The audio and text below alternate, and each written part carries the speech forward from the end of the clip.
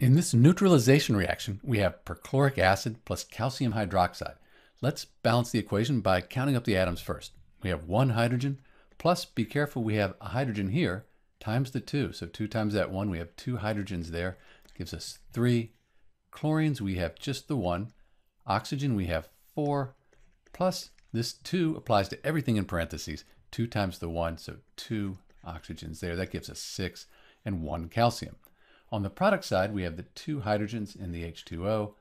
Chlorines, we have 2 times the 1, so 2 of those.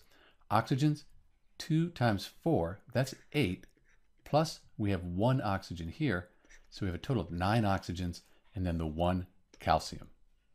Let's leave the oxygens and then the hydrogens till last. Let's do the chlorines first. We'll put a 2 right here, and then we need to update these numbers. 1 times 2 plus these 2 here. That'll give us 4 hydrogens. 1 times the 2, that's the 2 chlorines. So we balance the chlorines. The oxygens, 2 times 4, that's 8, plus 2 times the 1, that's 2 there. So now we have 10, and the calciums, those are the same.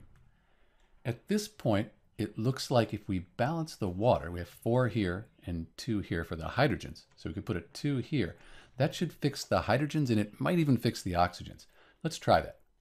We have the 2 times the 2. That gives us 4. The hydrogens are balanced. And let's update the oxygens. For the oxygens, we have 2 times 4. That's our 8. Plus 1 times the 2. That gives us 10. And now this equation is balanced. So the key here, make sure you count up your hydrogens and your oxygens correctly because you have them in these 2 compounds. And then it's usually a good idea to leave the oxygens to last when you're balancing equations.